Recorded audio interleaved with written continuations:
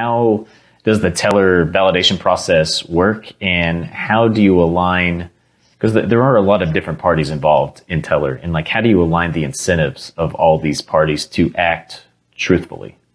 Yeah, well, this is like crypto economics, like 101. Like, how do you incentivize people to act truthfully and honestly? And to be honest, like you basically just assume that everybody is this like neutral actor that cares about money.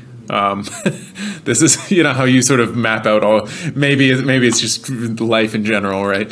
But this is sort of how you map it all out. You assume that people just care about money and they don't want to lose money. So if you, the way that Tellor works, just to give a sort of a high level overview, we have what are called reporters. They come and they stake TRB tokens. They will stake, right now it's about $2,000 worth of Tellor tokens in a smart contract, and then they're allowed to be reporters. So then if you wanted, say, the Bitcoin price on chain, you would come and you'll say, hey, reporters, I'll pay whoever puts the price of Bitcoin on chain $5. This is just an example. Now all of those reporters are going to race to basically submit set Bitcoin price on chain in order to grab your $5. If that price is, now what happens is everybody can see what price, whatever reporter. So let's say it was me, I placed the price on chain. Everybody can see it. Everybody looks at it, and if it's a good price, it just stays on chain. You can use it and read it.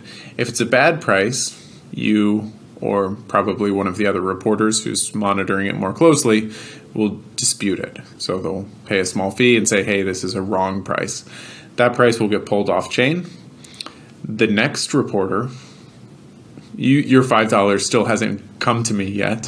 So the next reporter will place a hopefully valid price of Bitcoin on chain, and you'll just use that one next.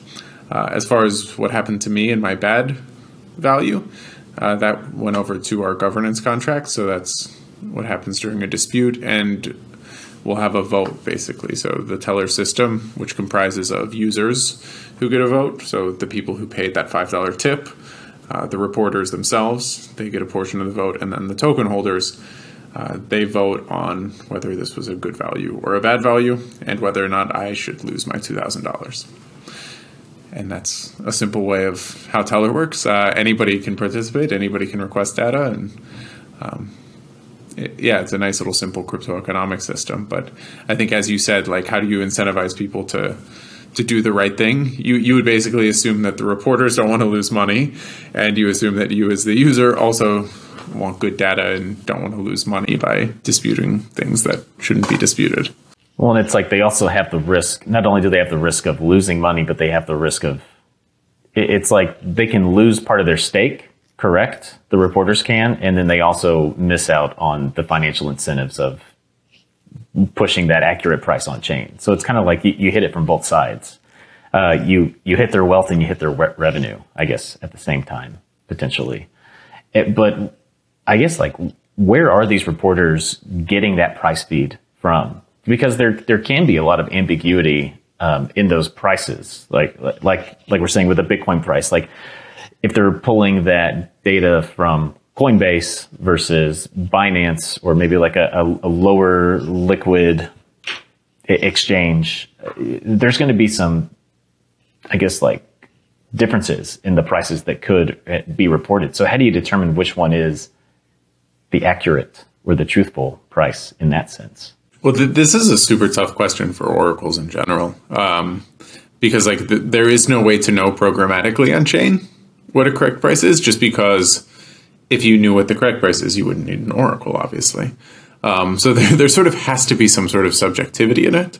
And it actually comes down to how the user defines the question.